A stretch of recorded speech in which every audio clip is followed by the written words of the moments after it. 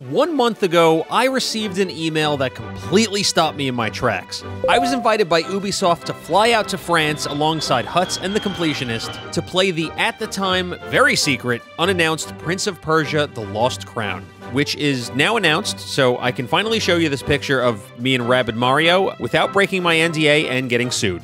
Anyway, this video is sponsored by Ubisoft, and I want to thank them for their hospitality and just for an overall amazing experience. It's by far one of the coolest things that I've ever done.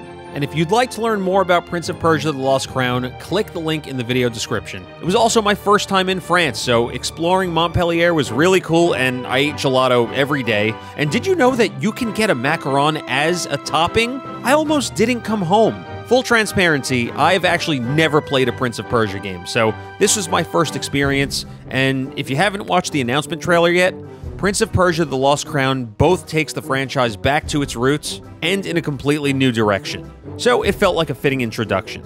Our day started with the reveal trailer, following some team introductions, but we weren't allowed to film, so here's some footage of cats or something. We were then given a tour of the studio, which was rad. When you first walk in, you're greeted by a giant Rabid Mario statue, and to the left is a hallway lined with various pieces of Rayman concept art. We were then shown some behind-the-scenes development from a number of very cool people on the development team, from animators to sound engineers, and learning about the intricacies and many moving parts that go into bringing Prince of Persia: The Lost Crown to life. From my experience with the demo, and you'll get to see some actual gameplay with live commentary real soon, this game has everything I enjoy in a Metroidvania. The combat was fluid and fun, exploration and puzzles felt rewarding, and the game had plenty of style. It was actually mentioned by multiple people on the team that this game took heavy inspiration from anime with big, flashy attacks. And trust me, there were lots of them. In fact, the entire day, everyone I spoke to, each build I played, I felt the passion oozing from the lines of code. The team at Ubisoft was extremely proud of their work, and they had every right to be, because this game was exciting. And for the first time, the game's protagonist isn't the Prince of Persia, but a character named Sargon, who is tasked with rescuing the Prince of Persia. I did play some segments that we weren't allowed to record, but if you're worried about difficulty, there's definitely something for everyone here, including a difficult trial-and-error, fast-paced platforming segment that killed me at least a dozen times. So, here are my first impressions and some live commentary of the Prince of Persia: The Lost Crown, followed by interviews with the game's director, world director, and producer, where you also get to hear me sound like a bumbling idiot because I've never interviewed anyone in my entire life. Okay, so I was warned by Ubisoft that as soon as I step through those doors, I'm going to be met with some very nasty creatures, so I should probably figure out what my moves are now. So we have this attack combo. We have air dash and dodge. Looks like that's parry. I have, oh, what is this? Oh, I can bounce it. That's cool. I have arrows. Oh, wait, I only have 10 of those. All right, yeah, that's enough. So I would also just like to say that I was put in my own room because I like to do live commentary, and I was very disruptive at the Mario and Rabbids event. So I don't know if that means I'm a VIP or if it means that I am problematic. I'm serious, Orod. Probably the latter. Strange presence here. I can feel it too. There's only one way to find out. Let's go then. Yeah, let's go. Let's go mess up some skeletons, or I don't know, whatever we're gonna fight.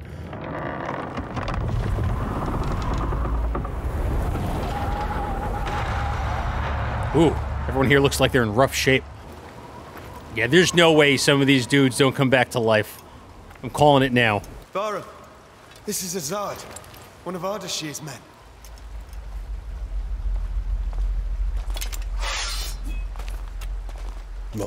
Take the sword. Yeah, oh, there's no way he's not waking up in 45 seconds. They left not long before us. Oh, uh-oh. What are these? Why is the room crystallizing?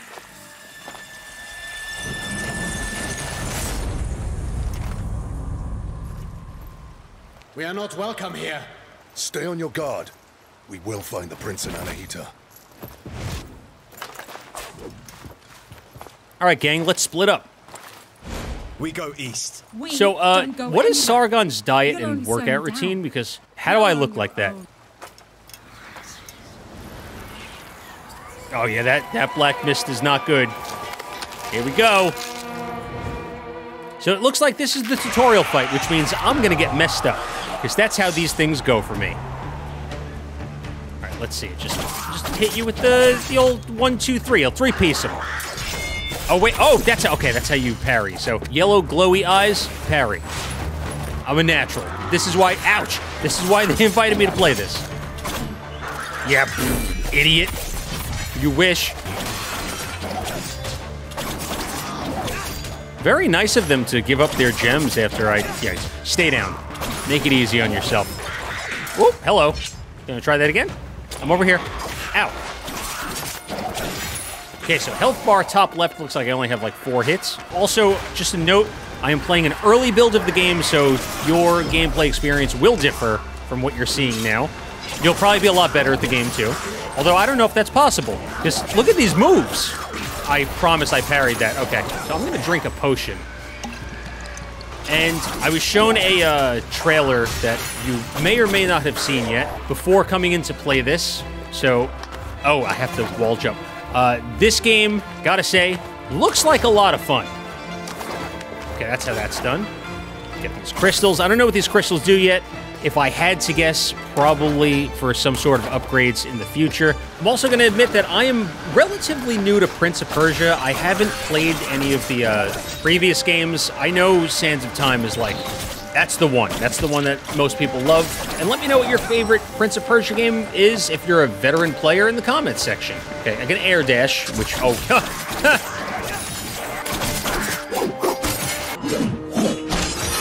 There's also a lot of cool combos you can do, like, you know, I could, like, launch them, and then I can do some air combos. Okay, something's down here. Oh, press down and A to cross over the platform. I'm gonna follow my nose here. Is it this tree? Let's see, what is this? Press A for amulets. Oh! Okay, so looks like you have different amulets that will change abilities or multipliers, or let's see, what do I have? So it looks like 4 royal stars, slightly increase aerial attack damage. Princess Roxana, slightly restore health after a successful parry. I'm going to need that one. Void Spear, create a laser beam dealing slight damage while using the shadow teleport power. What else do we have? Oh, looks like I have nothing equipped. So let's go with the successful parry. Let's go with air damage. Okay, I can't wear that one. Additional attack at the end of a standard combo. That sounds fun. And convert a small amount of damage taken into Athra buildup. And you know I'd be taking damage. So it looks like Athra is that gauge at the bottom. I don't know what that does yet, or how to... Oh, here we go. Yo! What? We just incinerated this dude. So I think I have an attack ability and some kind of heal. All right, let me get on the opposite side. No, you don't. I want to do that again, just like a common enemy, because why not?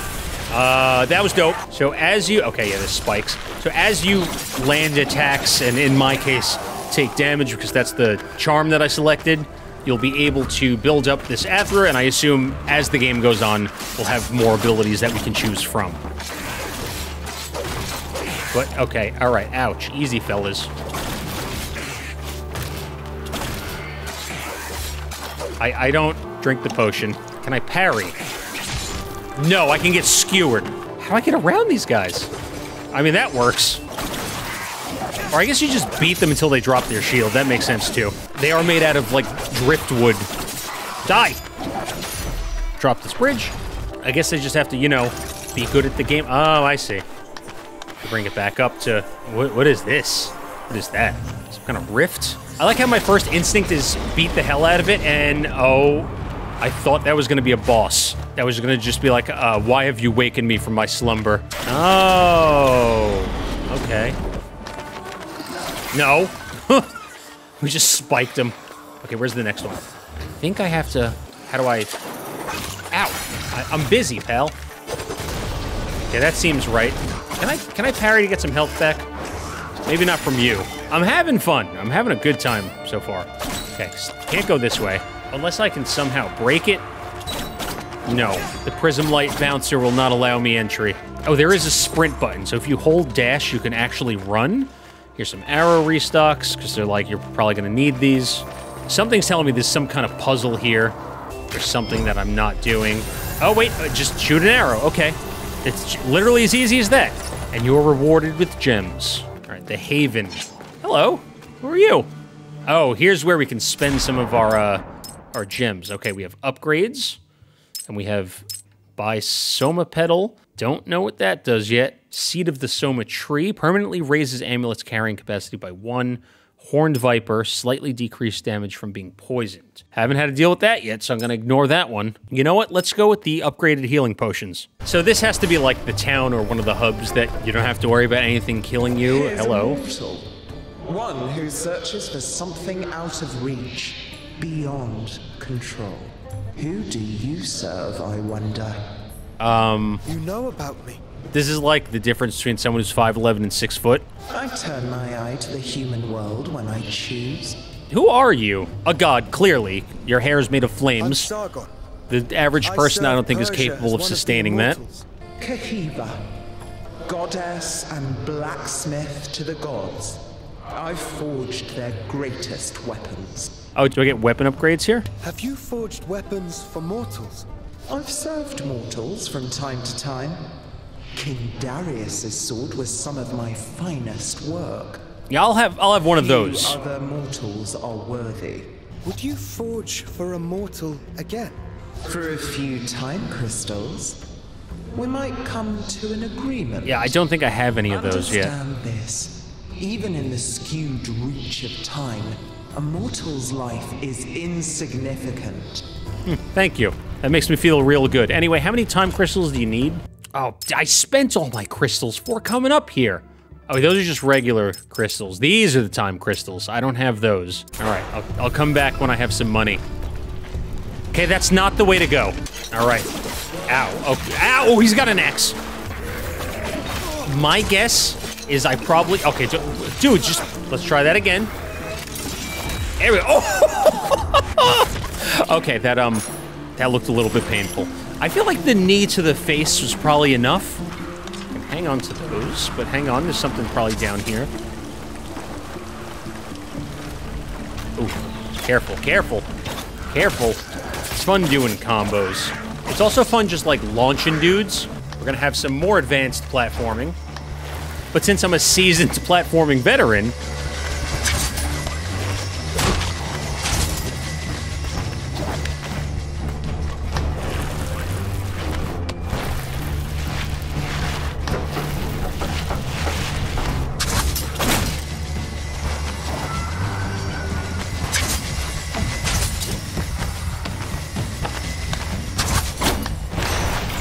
I mean, clearly, look at me.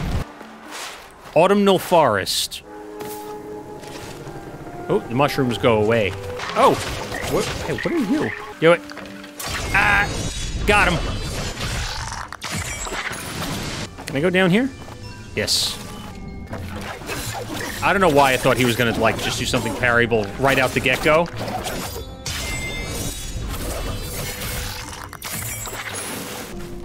Oh, hi. You looked friendly for a second, and I considered not swinging my sword at you, but that went out the window very quickly. I don't think anything in this game is your friend, or anything that's not in, like, town. The platforming segments are very fun. All right, we're in the lower city now. Real seedy part of town. That don't sound good. It's probably best that I'm sprinting. Something about this screams boss fight. So let's open the door. Probably gonna be met by a cutscene. Here we go.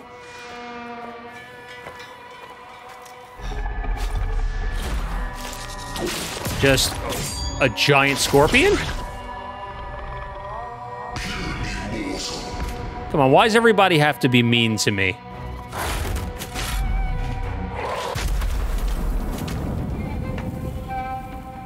Your life ends here. Yeah, we'll see about that. Jahandar, you are big and scary. Something tells me mashing is not going to be great here, and I probably need to do some parrying. Can I shoot him in the eyeballs? Oh, okay, I see my opening. But it's not that. He telegraphed that from a mile away, and I still missed. Oh my god! I got crushed! Alright, round two. I'm just warming up, pal. You missed. See, I learned. You're gonna tell me I didn't parry that? That's a lie. Back off. He's just not even flinching. Dude's taking arrows to the eyeballs. Come on, I want to parry for massive damage. There we go. Get back off. I like how colors are being integrated into the game. All right, let's dodge this. I think I got the hang of it.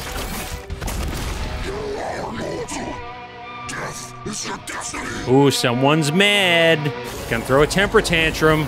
I don't like that. Gonna just parry that one.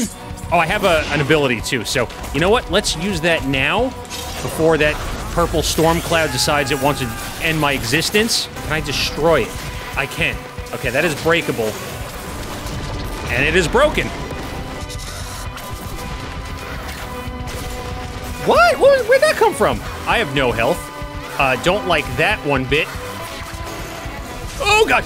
I wish I had, like, just a little heal. Just a little bit. Because I think I'm the one actually getting the spanking. Okay. Also pretty cool how, like, oh, it shoots lightning. Okay. Listen, I can only deal with one thing at a time. One thing at a sands of time. I got it figured out now. Ow. Okay, drink the potion now. Now's the time. Sargon's like giant demonic demons tiring you out. Enjoy the cool, refreshing taste of a health potion. There we go. Dodging everything. Oh, that's poison. Now would have been a good time. Ow. Now would have been a good time to... Oh, I'm getting crushed. Oh, I see now. Okay, please. Can I just stand in the healing for a second? Okay, actually, that works out for me. I was like, why don't I have a healing ability? But I do. And you, sir, about to take a permanent nap. Good night. Hey, give me a little slice and dice.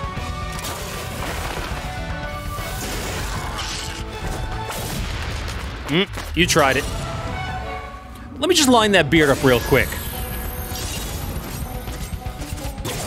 Okay, that was intense. All right, the recording's over. You can get up now. Hey, man, you good? So I just wanted to say thank you for having me today. It's been an honor to be invited to Ubisoft and get to demo the Prince of Persia: The Lost Crown. I'm a newcomer to Prince of Persia. I know a lot of people have played Sands of Time and in previous entries. This is my first experience with Prince of Persia, so we learn about Sargon, who is the main character for this game. How would you say he stacks up to previous main characters? Of course, this is a new character, this new chapter, a new Prince of Persia. And for the first time, he has a name. This is a good thing. This is not the prince also, which is a super important thing in our game, because this time you won't play the prince. He's part of a group of elite warriors, and with this group you will have to save the Prince Hassan, who has been abducted. So this is a big change in the story of this franchise. So it's a departure from gameplay, but it also is a return to roots, because older Prince of Persia games, like on the Super Nintendo, were platformers, were 2D platformers.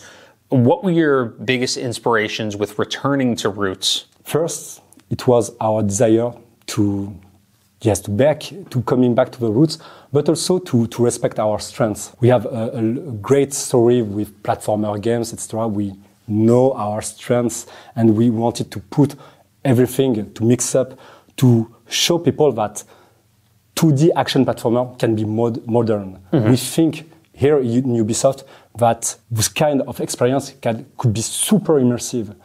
What were some of your biggest challenges, converting to a Metroidvania? I mean, this is obviously all new for Prince of Persia. Yes, for sure. As a developer, working on a Metroidvania is super difficult. And even more if you want to put a big narrative in it. You know how much in Metroidvania games the world structure and your character progression are super tied. But when you add a big narrative, you have to do it well, because you don't want to compromise the player's agency. He has to be an actor of this game. And the story should not tell him how to do things, because in Metroidvania, it's super important to respect players' cleverness and autonomy. So it's almost like you're working through your own Metroidvania to create a Metroidvania. Yes, it was first, the tricky thing with the Metroidvania genre is to begin with the what before the why. It's super mechanical as a genre. This is not a disadvantage, but it's super easy as the designer to make it not in the right way. It was our first duty was to make a Prince of Persia game. We had in our mind a specific story, kind of like a war movie, like this Black Hawk Down team going into a hostile world and everything goes wrong. And it was supernatural for us because the Metroidvania genre can give this sense of isolation. What were the most important aspects of the franchise that you feel could not change, that were non-negotiable? For sure, there are some pillars like acrobatic fight, platforming sequences, and puzzles that are super important in the franchise. So you have to respect them. But because we wanted to refresh the brand, it was kind of also a challenge to make it feeling like a Prince of Persia game without compromising, the familiar image that you could have of the game. An example, in Prince of Persia, the Sands of Time trilogy, animation was super important. It was super cool. You had these feline movements, and it was super important for us to respect both this, this breakthrough, and the choreographic aspect. But this time, because freedom is super important for us, the challenge was to recreate this kind of choreographies, but without compromising character controls and control responsiveness. So being able to interrupt animation, being able to use your defensive skills, to create your own skills and to mix up all the tools you have in hand, this thing that was super important for us, to respect your self-expression. Now, from what I've played, it seems Sargon has a wide array of abilities from the start. He has his 2 scimitars, he has a bow, he has a boomerang. What can we expect in terms of growth from him throughout the game? The first time you have to understand that is at the beginning of the game, you won't have everything that you played. The teleportability, the air dash, even the bow. So you'll start with a smaller package. Even with this kind of ability, you can do a lot of things. And by coming into this journey and progressing into the game, by confronting some obstacles, you have the chance after that to find new abilities. The first one being the bow. And after that, you'll see, because I don't want to spoil anything. Just imagine that when the first time you will cross some areas, you have traps and you have to deal with them. But after that, there will be tools. And it's super cool. My last question for you, and I know it was mentioned in the past that there are a lot of anime inspiration, for animations and cutscenes. And if I had to ask, what is your favorite anime? I will go with Berserk. So I'm currently reading through Berserk. I just started. I'm on volume 1, but so far it's fantastic. Yes. Beautiful illustrations. I'm not that far yet, but I heard it gets really good. Yes. It evolves with time because you have specific. You can see that Kentaro Miura-san on his works earned some maturity by working on this, and you can see how much his characters are really deep. In each of his characters, they change with the story, and this is also a part that is super important for us because even in our game, we wanted to capture, the fact that this is a coming-age story.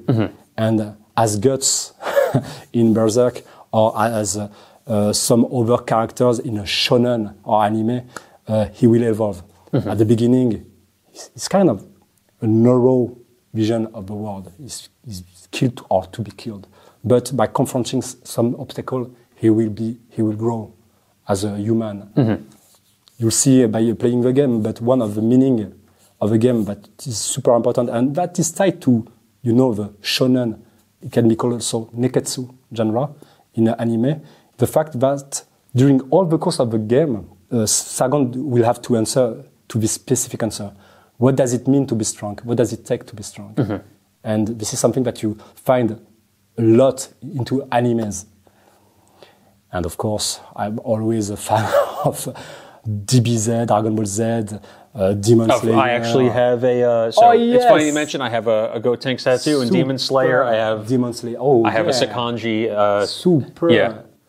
Tattoo. Some Final Fantasy VII. Yes. Someone in the grocery store, they saw it and they said Berserk. I said, I like Berserk, but no, Cloud. Yes. It's super cool. But yes, I love also Vinland Saga and even Vagabond. Vagabond from Takehiko Inoue. Haven't seen Vinland, but it's on my list of things to watch. But thank you so much for your time today. Thank you for the opportunity to play Prince of Persia. Looking forward to seeing more of it. Thank you, guys. And I hope you will enjoy this game because we put all our love and our energy into it, and this comes from our, from people that are investing all their love to Prince of Persia and all their love to players, because our first goal is to make a great game.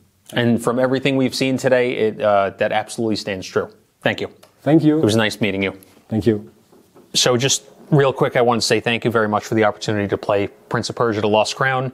From what I've played so far, I enjoyed it a lot. As a big fan of Metroidvanias, I've played through games like Hollow Knight, Metroid Dread. I've played platformers like Celeste, Super Meat Boy. So I'm seeing a lot of inspiration come from games like that. Now you're the world builder, or what is your official title? The world director? World director.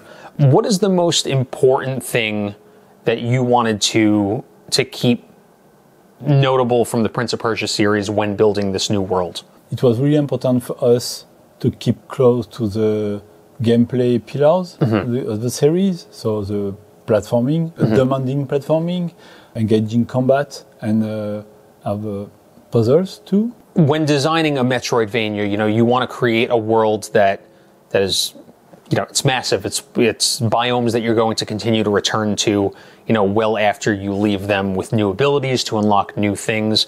Can you tell us about some of the variety we're going to see in these biomes? For the areas, as you said, it's very important in the Metroidvania to have a big contrast between the different areas. So we took our inspiration in the legendary Persia.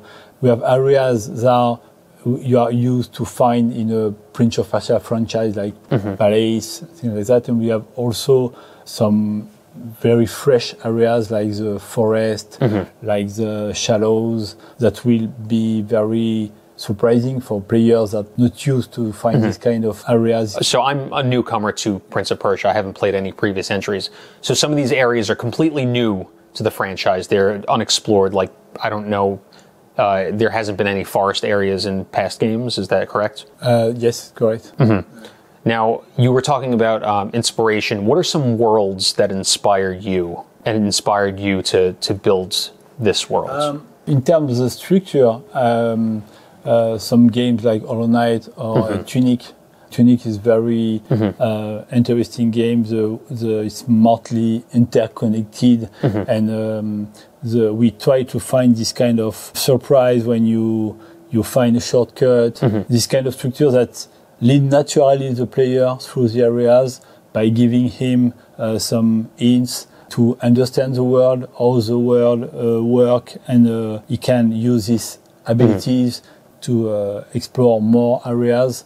It's very important. It was very important to us to have a consistent world that the player will be able to understand by talking with the NPCs, to gather some information. And so like that, we give some hints to the player to guide him and also tease him on new areas and things that are very exciting for the player and that bring motivation to continue the game. From the beginning of the game to the end of the game, I guess, how can we expect the evolution of how Sargon can interact with the world? We have a lot of new abilities, and don't want to spoil too much, but we have a lot of traversal abilities that will allow the players to pass quickly, faster through environment that is already visited. So we have a great feeling of empowerment.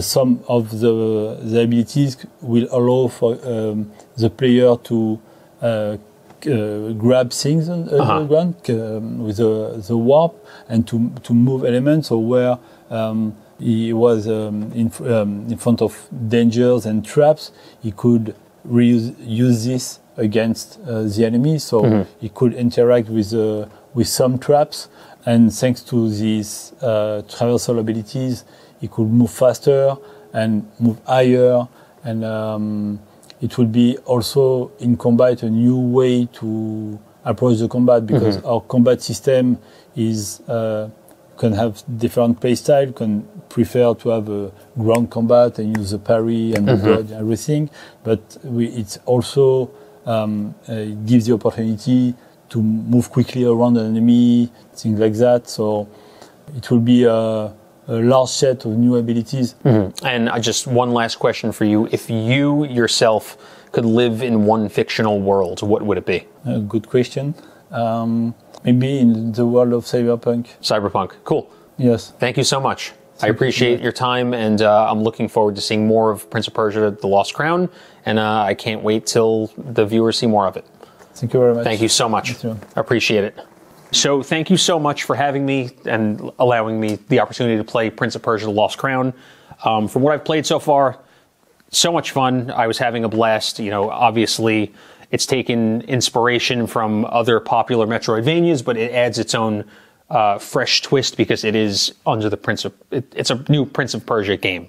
What were the most important things to preserve when creating a new entry in the Prince of Persia series, but making a completely new genre and making it a Metroidvania? The thing that was very important for us at the beginning is really to preserve the DNA of Prince of Persia, all the legacy, and it was basically acrobatic combat, even if you wanted a modern way, so a new system of combat, puzzle, because this is something very important in the brand, and also narration and exploration. So that was really the element that we want to keep, and that was very important for us, that all these elements will be linked by one strong concept, is time, because time has been always important in Prince of Persia brand.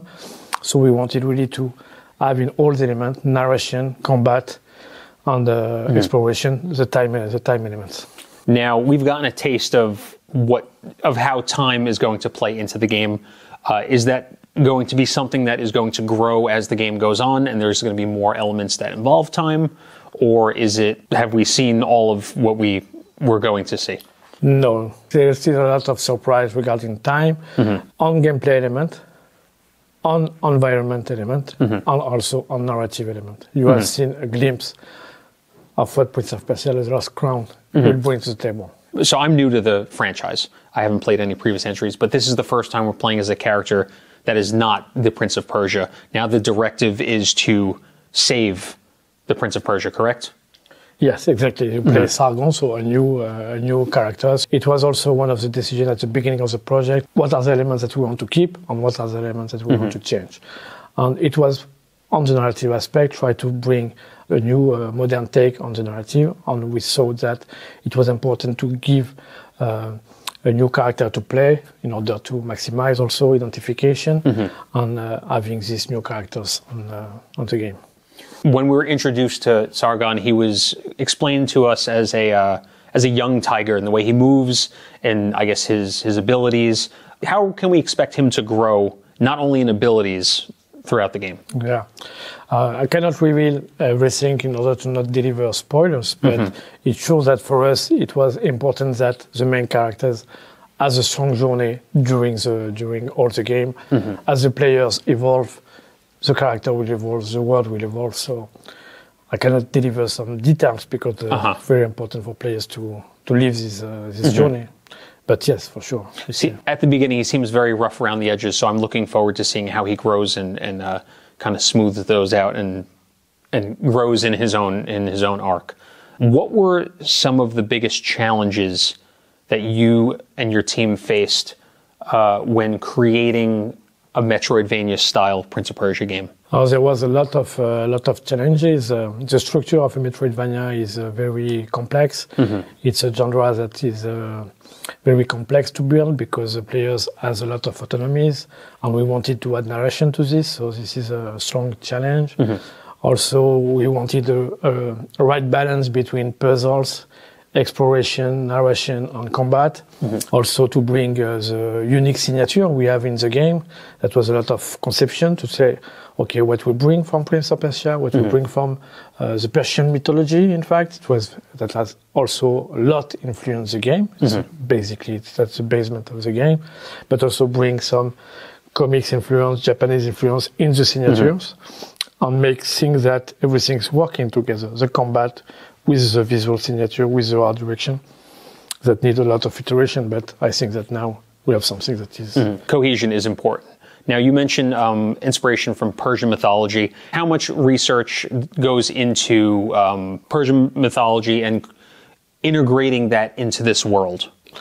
Oh, it was a lot of work, and that was the first element that we have done is deep in the mythology, deep in visual architecture that we have, working also with experts to ask some questions, trying to understand all the figures, but in the same way, take this element and try to make a visual interpretation because we didn't want to be something very realistic. So that was a lot of work to design the element in the same way that you are respectful and you are in Persian areas, but you are in something that is completely designed for the game.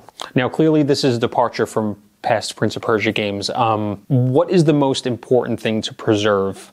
I know you said it was DNA, but is it gameplay? Is it character style or design, or is it along the lines of story? It is the DNA because even on the gameplay we have changed a lot of things. We had some new powers. We have decided to give iconic time powers to the main antagonist. So that was a twist, narrative twist. But I would say that what was important for us was really have acrobatic combat and responsive controls for the players. It was gameplay first from the beginning. After spending an ample amount of time with the game, both playing it on Switch, playing it on PC, the controls are definitely fluid, responsive. I know people often bring up other Metroidvanias, they speak about Metroid Dread or Hollow Knight. One of the reasons I enjoyed Metroid Dread was because the controls were very responsive. Samus would, she was very responsive to her surroundings. You lean up against the wall, she puts her hand to the wall, and we can see a lot of that in this.